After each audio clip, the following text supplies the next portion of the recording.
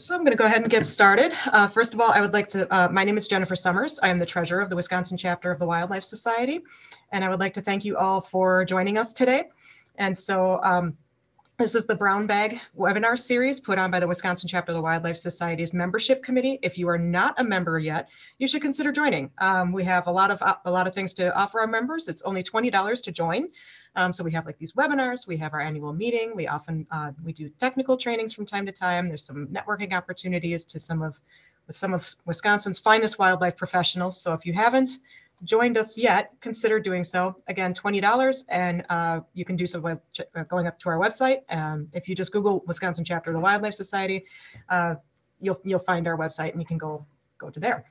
Today we are hosting Colleen Matula, and she's going to be talking about forestry for the birds. So we have other webinars. We host these webinars once a month, the second Wednesday of every month, except for March this year, because that's going to be when our annual meeting is taking place. And we'd really like to encourage you to join our meeting. That is going to be the 7th through the 10th, and in March. It's going to be virtual. And if you're interested in presenting, please do so. We are extending our call for abstracts until January 31st, and we are welcoming both oral and poster presentations. So if you are interested in presenting at our meeting, please get your abstracts in. An email went out recently. Again, you can go to our website for more information. The next webinar is coming up. We have one coming up in February. We'll be featuring Kevin Wallenfang and Kurt Rollman, and they will be talking about CWD in Wisconsin. Again, no webinar in March. And then in April, we'll be hosting Jennifer Price-Tack and Drew Fowler, and they will be discussing structured decision-making. If you miss a webinar, most of them are available through our YouTube channel. So if you go to YouTube and search for Wisconsin chapter of the Wildlife Society, these webinars are recorded and they're available on our YouTube channel. Except for occasionally we have a couple that are available only by request. But otherwise, without further ado, I would like to introduce our speaker today. Our speaker today is Colleen Matula, and she has worked as a forest ecologist / silviculturalist for the Wisconsin Department of Natural Resources Division of Forestry for the last 20 years. Prior to the WDNR, she worked for the U.S. Forest Service for 10 years in the Ecology and Forestry programs for both Chequamegon Nicolet National Forest and Ottawa National Forest. She received her bachelor's of science degree from Northland College and her master's from University of Wisconsin, Eau Claire, with an emphasis in forest ecology. Throughout her career, she has focused on topics such as adaptive management, silvicultural trials, invasive species, but most recently on lowland ash ecosystems. She enjoys multiple forms of outdoor recreation and believes that every forester should know to be issued a fat tire bike for work and wellness. So, Colleen, welcome. Thank you all for having me. I'm very flattered to be a part of your session here today. Does everything sound good so far? Good. All right. If you encounter some issues, just give me a high five here. So as Jennifer was saying, I've been involved with the DNR for working as a forest ecologist and silviculturist for 20 years. But prior to that, I was with the Ottawa National Forest and the Chequamegon as well. And it's here both with the DNR and then also with the Forest Service that I was involved in several initiatives that were forest and bird related. So on the Ottawa, I organized the breeding bird censuses for several years, and that was quite a while ago. And in 2005, I was part of the managed old growth silviculture study. And this had a lot to do with all aspects of incorporating silviculture, but also with birds. I did some breeding bird plots throughout the area. And I'll tell you a little bit more about that in a bit. But most recently, I've been involved with a steering committee for BCR 12, which is Bird Conservation Region 12. And it's a bird initiative that focuses on forest birds in Canada and then also northern in the upper Great Lakes.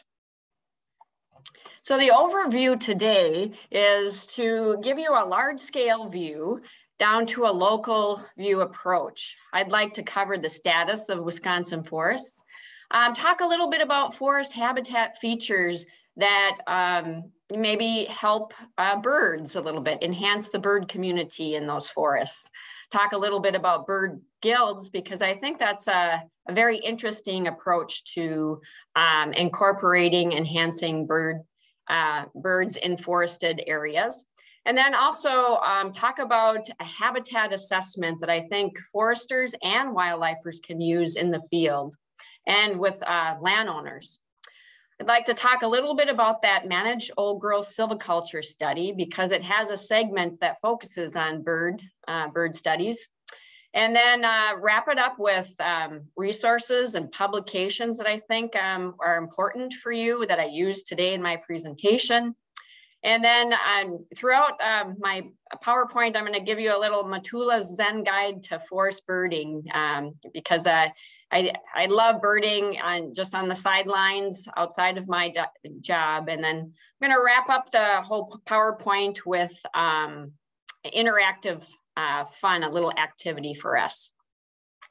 So on the right here is one of many favorite birds of mine, but this is the harbinger of spring for me. I have a sugar bush that I've been operating for about 25 years in Northern Iron County.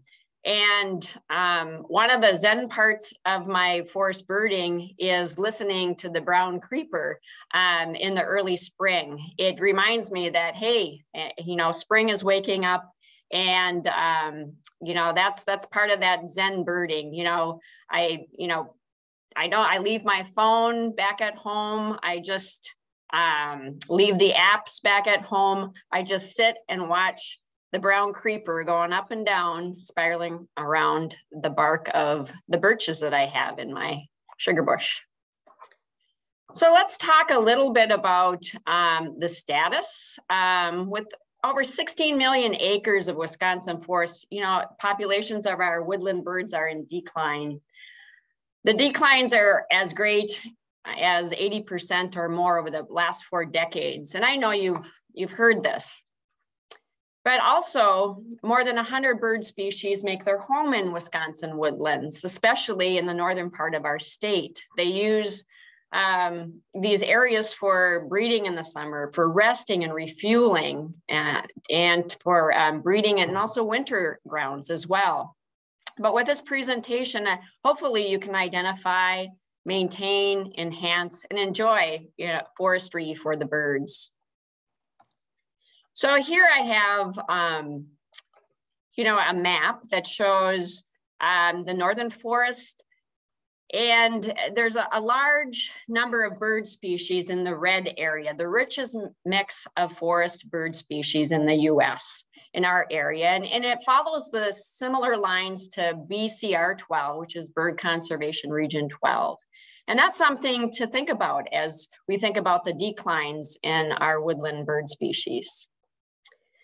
A little bit about forest statistics in Wisconsin. We have 35 million acres of land, and about 46% of it is forested. And it's steadily increasing, especially in the northern part of the state. So forests are expanding. They're covering a lot of ground in Wisconsin. But I want to tell you that 60% of that forested acreage is privately owned. So that gives me a clue, and hopefully you, that we need to work with our private landowners on educating awareness on a lot of conservation issues, specifically about forests and birds and how we can accommodate their needs. To the right, I show a map here. All of green is in our forested areas of the state, predominantly in maple and oak, and then also in aspen. Another forest statistics we talk about is forest productivity. Right now, forest growth has outpaced our removals. There's more acreage in that 60 to 80 year age class. There's out of the total acres of forest in Wisconsin, but we see some concerns, lack of regeneration in some of our cover types. Some foresters have a difficult time regenerating oak. Just like on the pictures to the right, we have Bayfield County has a deer fence, 12-acre deer fence, where behind Andrew right here in this picture is a fence, and inside the fence is tree species regenerating after a shelterwood harvest. But outside of that deer fence is, you know, the browse indications that we see on the ground. But that's not the only thing. There are other concerns. There's earthworm, there's insect and disease, there's other forest health issues that contribute to the regeneration decline. So those are things to keep on the radar. I can't be remiss without talking about climate change and forest health. With our forest, we have pest, disease, and invasive species impacting forest ecosystems and the whole forest succession. When we think about climate change, we think about impacts to the function and the health, and also the productivity of forests. But that in turn affects all the wildlife that we see and encounter in our woods. And especially in the northern latitudes, a lot of the boreal forests are being greatly impacted by climate change. So we're encountering warmer and shorter winters, more precipitation, larger storm events, longer growing seasons. Could that be a positive, or could it be a negative that impacts trees? So here we have emerald ash borer affecting our black lowland ash trees, and also the upland ash as well. That is causing a significant impact to a forest system and a wetland system that we have great concerns with. To the left here, I have a picture of tamarack with buckthorn in the understory. A lot of concerns to be on the radar. And now I'd like to transition, because I work up north and I do cover the whole state. I'm a statewide resource, but I do focus a lot on these northern cover types, such as northern hardwood, oak, pine, aspen, and elm and ash. So what I want to talk about is start incorporating into my presentation the forest habitat characteristics that we should focus on, because those are the keys to perhaps working on enhancing those conditions to help and enhance bird species. So here we have a chart that depicts, and this is from the Vermont Audubon Club. They have a Forestry for Birds program. And I took this chart from one of their guidebooks on forestry for the birds. And it depicts a key to habitat features that talks about the forest structure and habitat layers, which are so important to birds. So we have the overstory, the light gray lines, and we have the mid-story. And we also have the understory. These are areas that you all know are important for bird species, whether it's foraging or nesting or just resting. And one way of enhancing bird habitat is to understand forest bird guilds. And this is only one way. There's probably multiple ways to think about birds and forests and how to enhance bird habitat. But one approach that I'd like to offer today is by looking at forest bird guilds. And I looked at several resources to understand a little bit more about forest bird guilds. And a lot of them had to do with foraging and how birds forage. And, you know, we have birds that are frugivores, insectivores, granivores. We have birds that are bark gleaners and scalers. So let's look at some of these bird guild examples. The overstory gleaners. You know, you're out doing some bird surveys and you're looking up and you can't really see that scarlet tanager because they're part of that overstory gleaner. Same with the northern parula, the Blackburnian warbler, and some vireos. Now, some of the things to think about as a forester and even a wildlifer is to think about the forest canopy closure within that stand and how that would impact some of these species. The next bird guild to think about are those mid-story gleaners. We have the black and white warbler, black-throated green warbler, wood thrush, and the pewee that likes to hang out in the mid-story. Not all the time, but they tend to like to nest in some of those areas, especially the black and white warbler. When you're in a stand and you're a forester thinking about things and how to enhance wildlife conditions, you're thinking about increasing vertical and horizontal structure. And how can this be done? Well, maybe by incorporating more canopy gaps. Now, on a side note, one time when I was working on that managed old growth silviculture study, I had one of those Zen moments in birding and forest birding. I just sat down and I started looking at this canopy gap. It was harvested about a couple years prior to that when I was doing the bird surveys there. And all of a sudden I saw this black and white warbler going up and down in this canopy gap. And I'm thinking, my gosh, this bird really likes this vertical and horizontal structure. This is really important, and it reinforces the fact that increasing vertical and horizontal structure in stands is really important for habitat. The next bird guild is understory and ground gleaners. Here we might have the ovenbird, hermit thrush, or yellow-bellied sapsucker hanging out in these areas. Not all the time, but they tend to like these areas. You know, as a forester, we might want to think about creating more downwoody debris or enhancing those conditions. The other day, I got a call from a forester, and there was a large wind event that went through an area over in Rhinelander this past December. And a landowner called and said, you know, my hemlock stand, 7 acres, it all blew down. And then the forester asked me, you know, what should we do? What kind of recommendation should I give that landowner? And I said, hey, this is a wonderful opportunity for leaving the downwoody debris right there on site instead of salvaging it. It's one option, it's one alternative, but what we're seeing is we don't have enough downwoody debris in these forested stands. And this is an opportunity to increase that over time.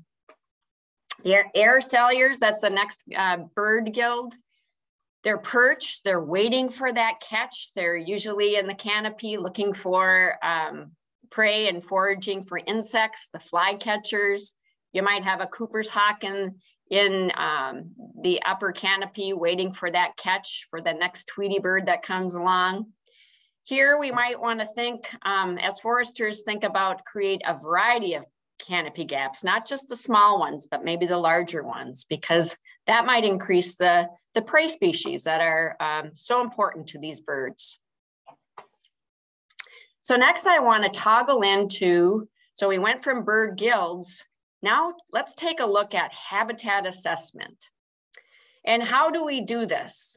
Well, here I have a form that, you know, anyone, including a landowner, could use on their woodlot or their forested stand, looking at all the features that I'm starting to talk about. So this is a form, a part of reconnaissance in a forested stand, looking at canopy height, documenting what you have. Do you have a uniform overstory or patch? Do you have understory composition? What is it like? These are all the features to start documenting in a stand that you want to first think about enhancing for birds. Is there soft mass? Now, my God, this year, this is a masting year. And a masting year means there's a lot of seed for birds out there. Hemlock cones are so abundant this year that I've been seeing a lot of those white-winged crossbills, you know, foraging on those hemlock cones.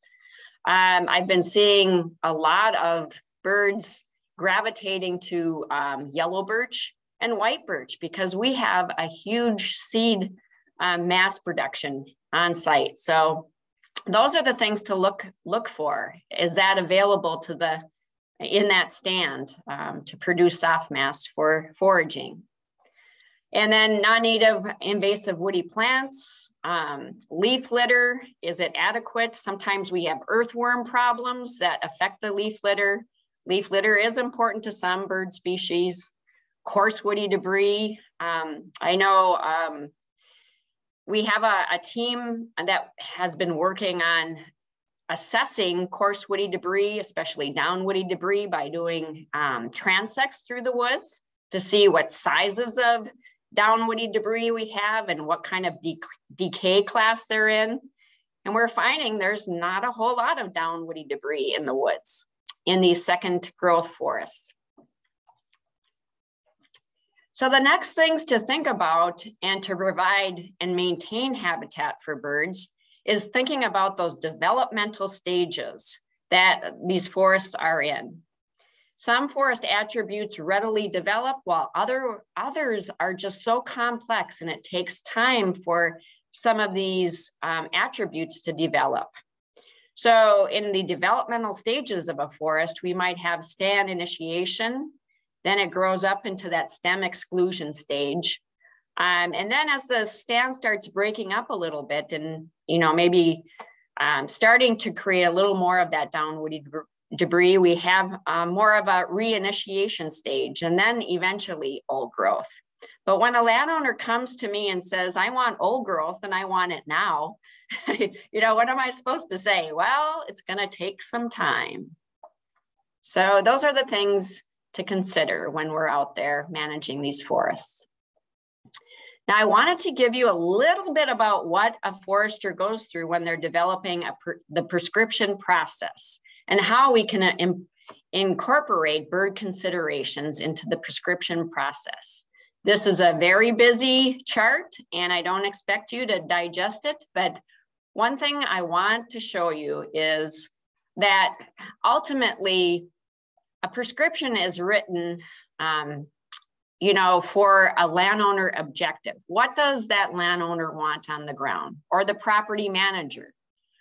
Or take a state forest. Maybe a state forest has a master plan that drives the management in certain areas. So I'm asking, where should the bird considerations come into this whole process? Well, the next stage of this whole process is the forester goes out and does a forest inventory. This might be a good spot for bird considerations to be thought about. Foresters take a lot of data when they're in the forest. They take data on density and structure, site quality, soils, stand health, and the landscape context of things. And then they start developing the stand prescription. So maybe at all levels would be some good ideas to start incorporating bird considerations into a stand prescription. So the next slide I have is a little bit more busy, but I know you're asking this in your mind is, so where do we start incorporating these ecological considerations to enhance bird habitat? Well, here we have a silviculture prescription written by a forester, and he's highlighted, or she has highlighted, design criteria or conditions that support these ecological attributes, especially for birds. In this stand prescription, they talk about leaving trees like hemlock, yellow birch, and white pine. And they also talk about canopy gaps and the size of canopy gaps that would go into managing that stand, which are so important for birds. Next, they talk about the species composition of tree species to leave by reserving oak and yellow birch, especially near those canopy gaps so they can regenerate within the gap. This particular stand prescription talks about retaining large trees over 19 inches, which is important for bird species. Other things, higher stocking near hemlock so it can protect some of the hemlock stems in the area, den trees for wildlife, and then also addressing and implementing best management practices for water quality. So a lot of this is in the stand prescription, and this is implemented on the ground when in the field, when marking that timber sale. And foresters tend to reflect on this and they implement it in the marking. So what are some of the features that we see in forestry that can enhance birds' habitat? Well, let's take a look at this. Cavity trees are really important for bird species, and maybe bark. Bark is a really important, the bark characteristic of certain tree species is really important, not only for birds, but also for bats. As the tree gets older, the bark might develop, have more development for nesting, like you see here. And the quiz question for you is, what bird nest is this? So I'm going to let you think about that, and maybe you can answer at the end of this presentation. I'll give you a hint. This is a yellow birch tree, a very big, old yellow birch tree on the Ashland County Forest. So the cavity trees here and bark are really important.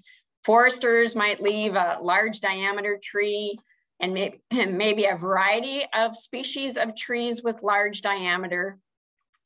Anything over about 20 inches in diameter, some of the sawmills won't even take those large diameter trees. So leaving these are so important for wildlife and not only birds.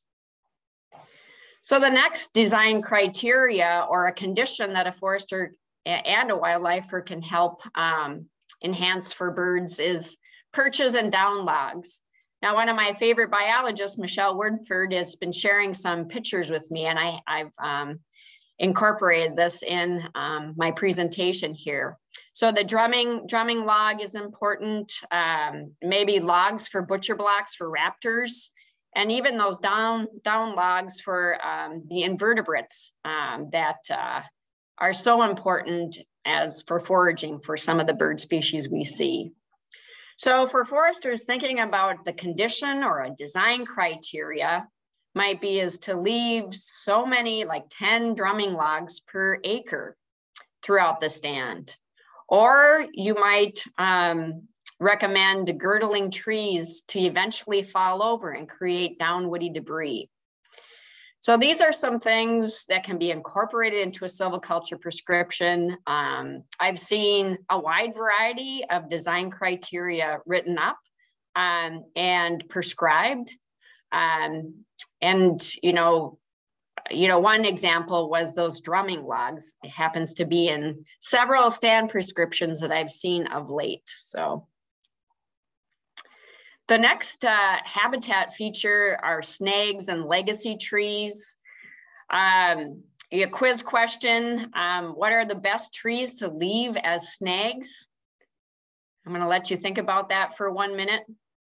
What are the best trees? Well, the answer is, it depends. I've talked with many wildlife folks about what are the best snags to leave, and everyone has a different answer as far as species to leave. And I know I've talked to Ron Eckstein, I've talked to, several other people. And as long as we're leaving snags and legacy trees in the forest, that will help develop those characteristics that are needed for bird habitat. And here we have a pileated woodpecker that it's dubbed the great architect of forests.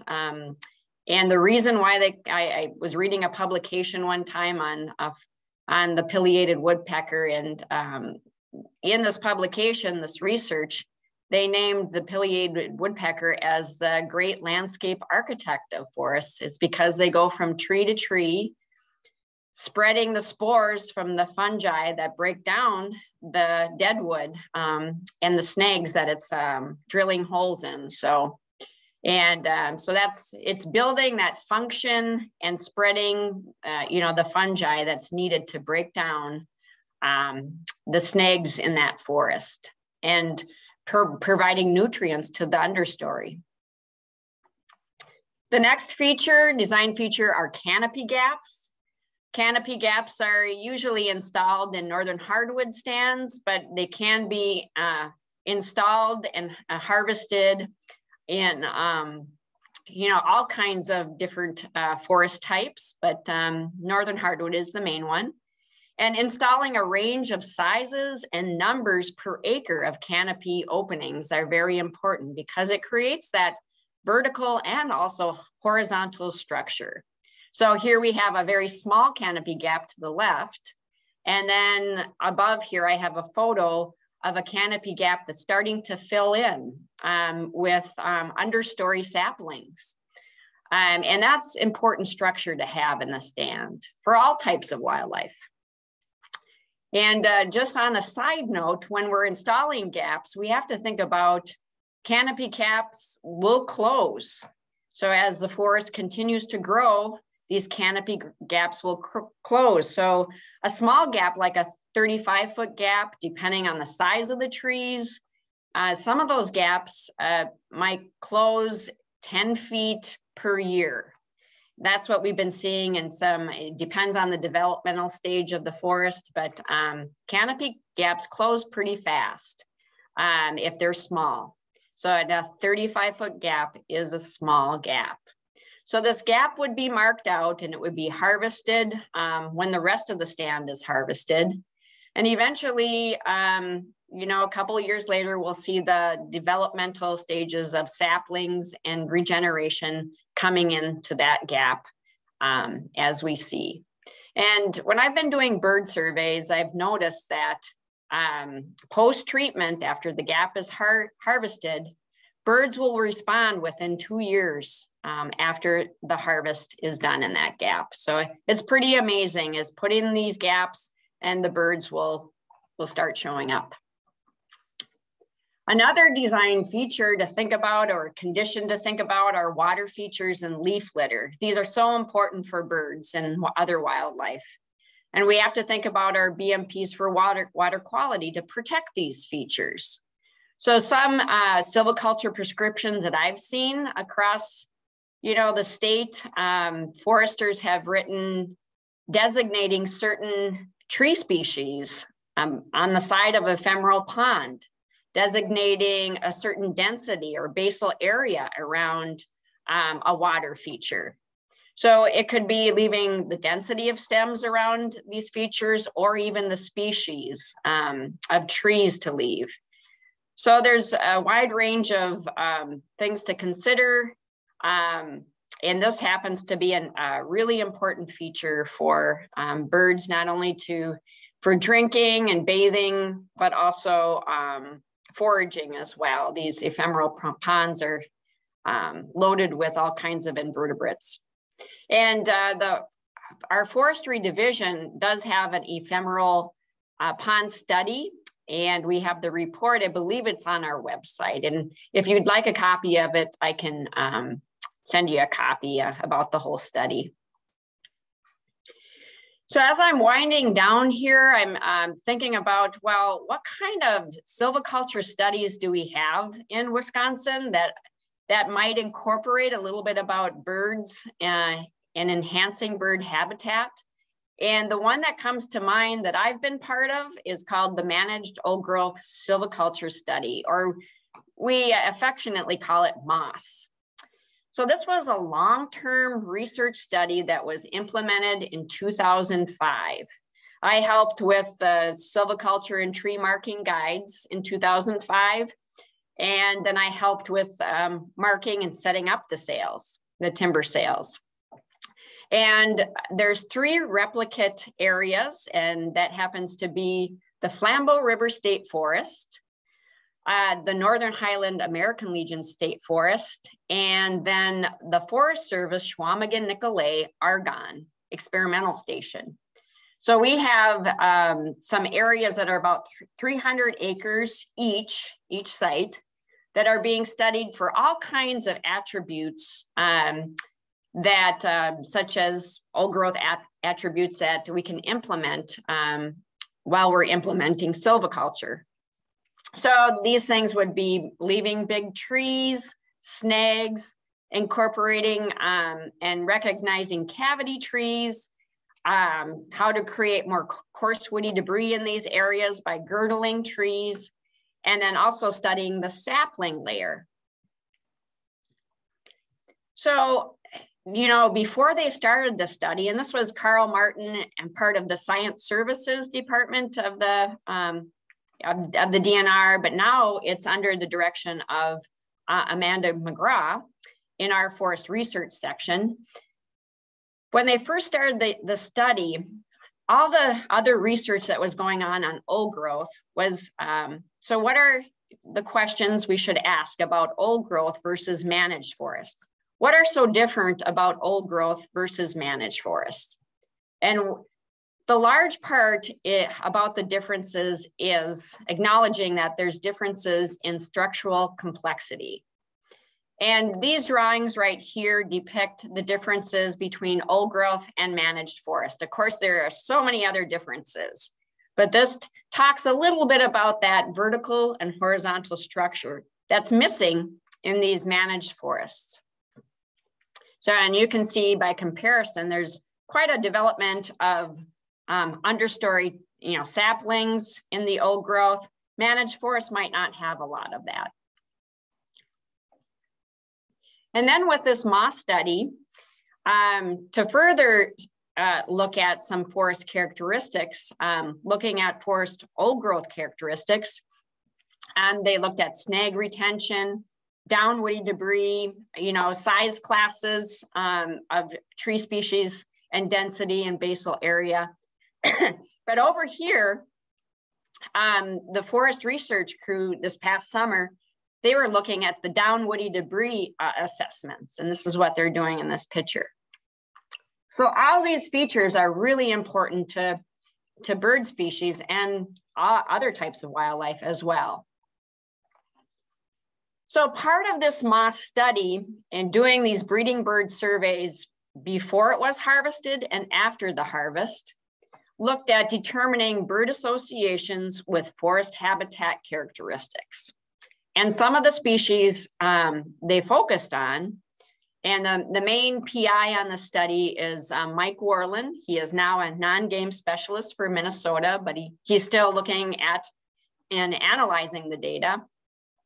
They're looking at, you know, the old growth associates, such as like brown creeper, winter wren, Blackburnian warbler, and then some of the species of greatest concern. So that might be like the wood thrush, black-billed cuckoo, and the veery. So with this study, they have found, and it's still really preliminary data because it's taking a while to analyze, is that increasing structural diversity is really good for increasing bird species density and the species that we see in these stands. So the harvest in this stand, in the study started, the harvest was in 2007, the winter of 2007. And there were pre-treatment and post-treatment plots that were taken, the breeding bird plots. And this was conducted by a large pool of people. Too many people to recognize here, but Mike Worland was the primary investigator. And what he's finding from his data, and he's just analyzing it right now and writing up a publication, he found that there are increases in bird density and species, especially with mourning warblers, black-throated blue warblers, and eastern wood peewee, as it responds to gaps, putting in these gaps and having these gaps harvested. So you can see by the data after the harvest, you know, in these 35-foot gaps, these species are really, you know, they're responding to that structure, that both horizontal and vertical structure. And I'd have to say in my observational assessments, as I'm looking at forested stands all over the state, I do see when foresters designate canopy gaps and they're harvested, I see these species coming into northern hardwood stands especially. So stay tuned for more analysis and publications from this moss study. There's so many other things that the moss crew, Amanda McGraw and her crew, are looking at. There's a lot of publications that have been published, and I can provide them for you, but this one in particular is just being developed right now. So as I'm winding down here, I'd like to, reiterate and summarize some of the important points here. So as a program, a forestry program and wildlife and multiple agencies, I have to identify that we need to collaborate more. We used to have these roundtables where we would discuss the important habitat features for a wide variety of species. So collaboration is really important, and maybe setting up a roundtable to discuss these attributes are really important. I also think that providing more outreach and education to landowners is paramount. They are the largest forest landowners in the state. So they own 60% of the forested land in the state. So we need to do a better job, both wildlife and forestry and all other groups and agencies. We need to do a better job of educating our landowners and how to get that message across. Keeping up with forest and bird statistics are really important as well. The bird populations are readily changing due to a wide variety of impacts that I can't even mention today because there's such a long list. And keeping up with the forest statistics in our state is really important as well. And we just rolled out last year, at the end of the year, the State Forest Action Plan. And you can find out more of those forest statistics in that State Forest Action Plan on our forestry website. I think a good way, it's not the only way to approach and enhance these habitat features. I think it ties in with these bird gills. And I really, as I'm doing my Zen birding, I'm just sitting down, I forget the apps at home, and I just look at what the birds are doing in response to a snag in the woods, or in response to a canopy gap, or in response to all these features that are so tied in with bird gills. Another bullet point that I have here is we have a large acreage of demonstration forests in our state. We actually have 10 demonstration forests managed by the state of Wisconsin. So I think these would be great opportunities to maybe incorporate more bird studies and other silviculture studies as well. We also should learn from applied silviculture and bird studies. That is going to be real important, especially that MOS, that managed old growth study, as it impacts a lot of things in attributes in our forest. And then also learned from other states. Now, the Forestry for the Bird program is being discussed in Wisconsin. We're talking several agencies and partners and people. We're trying to sit down at the table and talk about, what is the best information that we can get out to people? And there's a lot of people involved in that. But other states such as Michigan and Vermont, the Vermont Audubon, Kentucky, New Hampshire, these are states that already have a Forest for the Bird program that reaches out to not only landowners, but to the loggers and to the foresters of those states. And it has a lot of tools for all these entities that I just mentioned. And I think we are talking about it in the state of Wisconsin, but it's slow to come. And I'm hopefully this will get going. And of course, here we have our state chief forester here, Heather Berkland. She was part of that managed old growth silviculture study as well. So now my question for you is, how can you get more involved in this? Because it's not only the forester's job, it's not only the wildlifer's job, but it's all of us getting involved in getting the word out.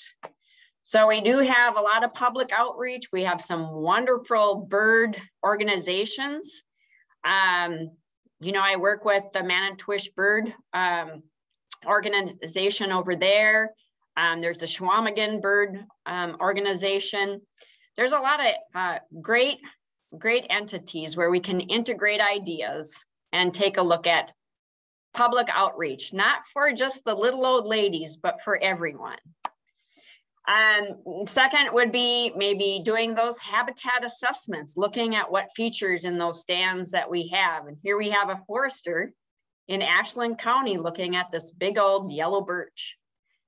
And then that he's actually going to leave. He's not going to have this one cut. I've talked to him about this. And then lastly is those demonstration forests that I mentioned. And as I wind down here, there are an abundance of publications and resources. So for the bird guilds, I relied on a really old publication from 1985. Some of you are familiar with it, but it talks a lot about foraging guilds of North American birds. It's really a good one. Forestry for the Birds, like I said, are programs in multiple states. I recently listened to a wonderful ecological forestry webinar from Dr. Tony D'Amato from University of Vermont.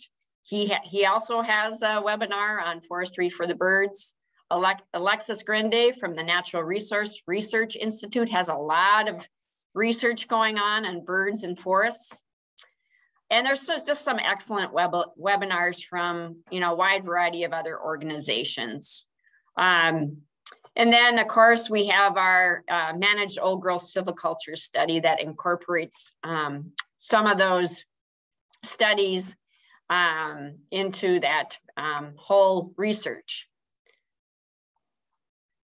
And then lastly, I have my contact information here, but before I answer some questions, I know there might be an abundance of questions out there, but I want to do this activity. We'll see if it works.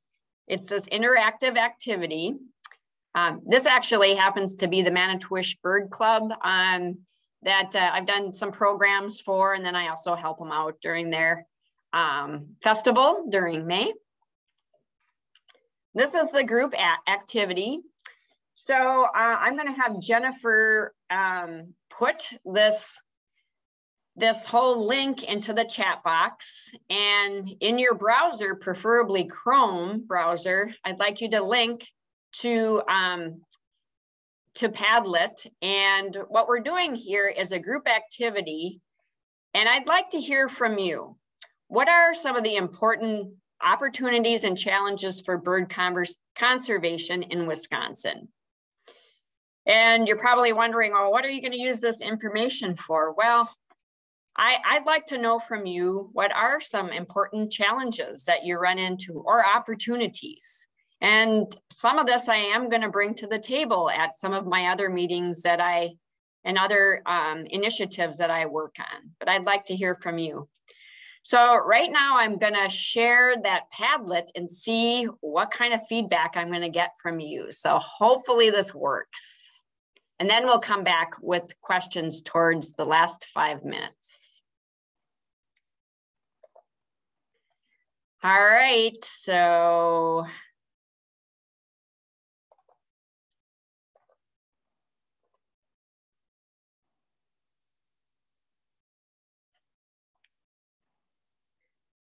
this is the Padlet exercise. It enables you to provide input, and I'm starting to see it being inputted here. I hope you can all see this. If you can't see this as I'm sharing the screen, please tell me, because I want this to work. So what do we see here? We see public outreach and education. We see climate change. This is wonderful. Thank you for doing this. Keep on populating this Padlet exercise. Fire, fire, and more fire. Importance of both early and late successional forests. Absolutely.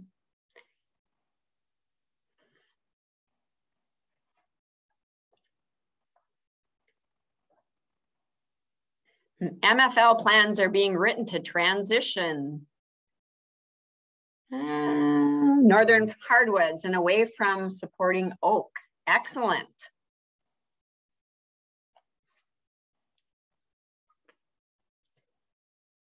More collaboration between partners and organizations.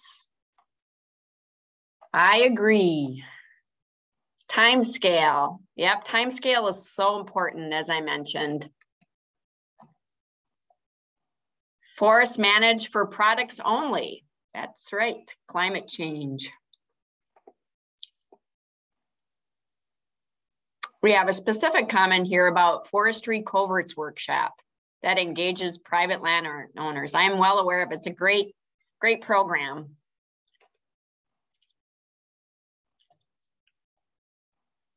Include tribal partnerships. Excellent.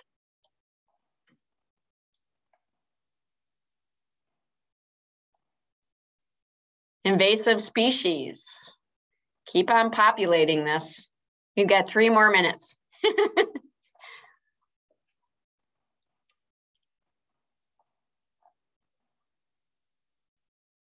Enlist birdwatching communities to advocate for forest preservation. That's a great one. Incentives for private ownership engagement. That's one that we've been working on for a long time.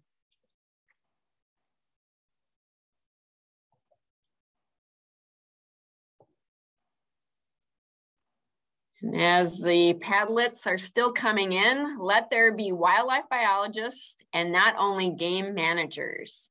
That's a good one. Work with farmers to preserve tree stands.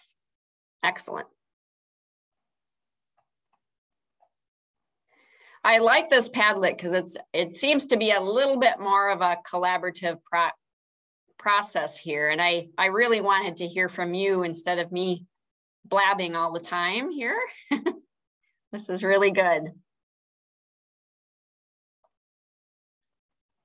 Working with Natural Resource University students on collaborative approaches. Provide alternatives for clear-cutting aspen. Okay, we'll give it a couple more minutes, but even after this webinar, you can still populate this Padlet exercise, and I will be certain to bring this to my next meetings where there's bird and forest initiatives at the table, because I think this is really important.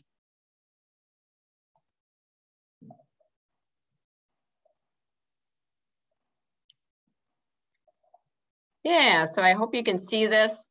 And if anybody would like a copy of what is being said right here, I can provide a copy of this Padlet information to you after we're done here. So I actually use this particular activity for foresters commenting on degraded hardwood stands. So this was my second attempt at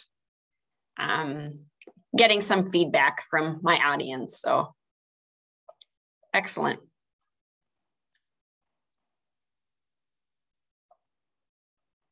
So here we have a host joint workshop with professional forestry wildlife groups. We used to do that. We used to have these joint sessions, forestry and wildlife, but I haven't been to one for a long time, or I haven't seen one available.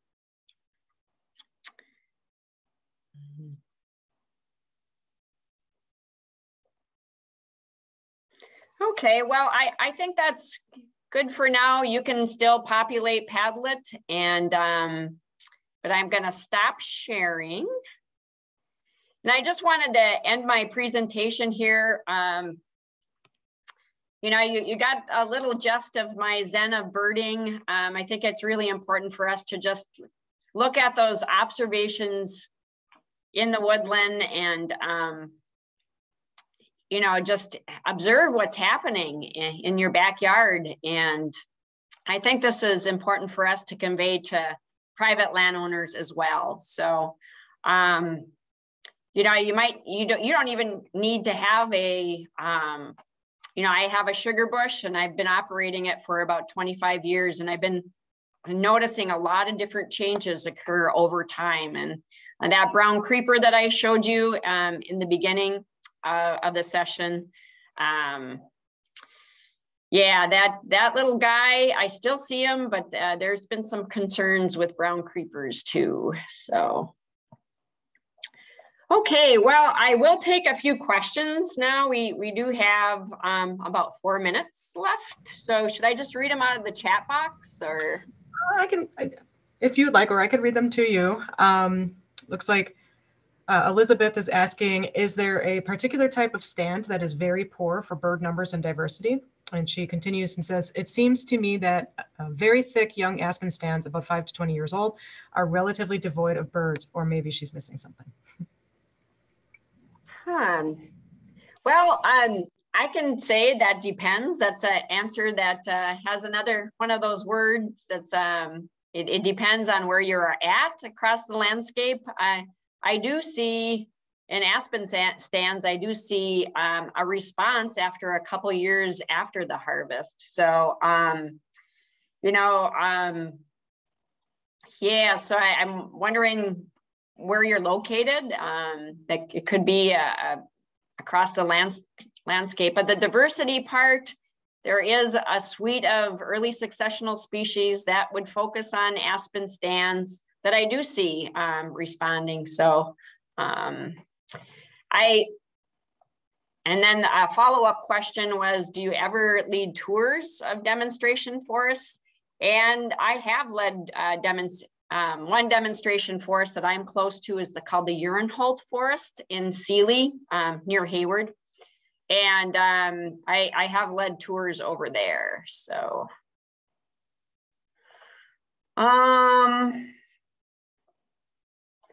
Let's see, are there any state lands being managed for Kirtland warblers? Not exactly state lands. There might be some state lands, but more so county lands. So, and I haven't been directly involved in that. And I'd like to defer to Nick Anich and Ryan Brady. Those folks are the best. And I'm sure they could answer that question. But I know for the large part, there's some counties that are managing for Kirtland warblers. So I would like a copy of the study you mentioned, as well as a copy of all these great ideas. And yep, I can send them to you, Teresa, you betcha. Do you have ideas or thoughts about the decline in Connecticut warbler population and what might be done to help them?